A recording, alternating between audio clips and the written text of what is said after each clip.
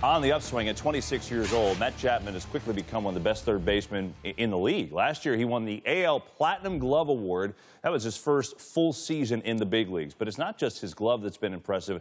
He's also become a pretty dangerous hitter, too, and that has Oakland fans excited about his future. And Matt Chapman just makes another miraculous play. Unbelievable at the hot corner. Matt Chapman has homered again. He's incredible. Plays the game the right way. He's incredibly talented. One of the best defenders I've ever seen, and one of the best hitters I've seen, too. He's the best third baseman in the game. He has great power at the plate. He's a smart hitter. He's doing a lot for our ball club, and that's why he's getting the recognition he is. A rocket off the bat of Chapman. Matt Chapman unloads to dead center.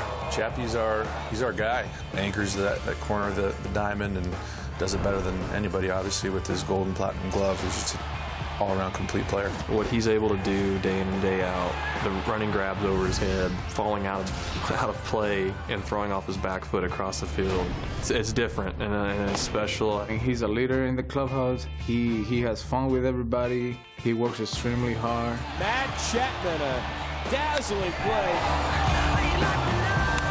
In today's game, there's such a plethora of talented third basemen. He's got to be the pinnacle of them.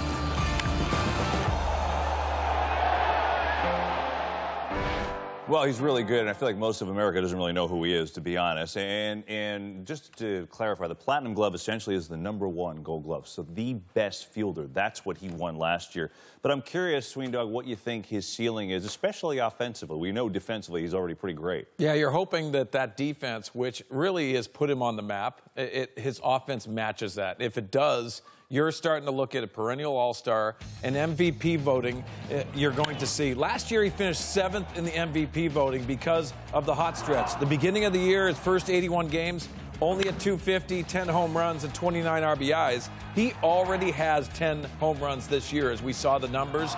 He is starting to act more confident in the batter's box. We saw the game-winning home run last night. This is a talented player that has that high expectation. Who knows what the ceiling is, but, man, is he trending northward. Two favorite stories about Chapman, two favorite anecdotes, I guess. One, the A's drafted him upon the recommendation of their scouts. This is Team Moneyball. If you read the book, if you saw the movie, they trashed their scouts, right? They want the numbers. But the scouts were adamant, we want Chapman. This is why. And they told Billy Beane and convinced him. The other thing, this is amazing to me. Same high school as Nolan Arenado.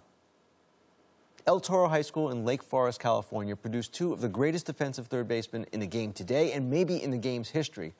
That's pretty impressive. I just want to know what El Toro High School's defensive run save were that year. I mean, I don't know if they have the Well, they were 2 years apart, but still, they were pretty good. It's pretty unbelievable, right, because Arenado's 28, you're right.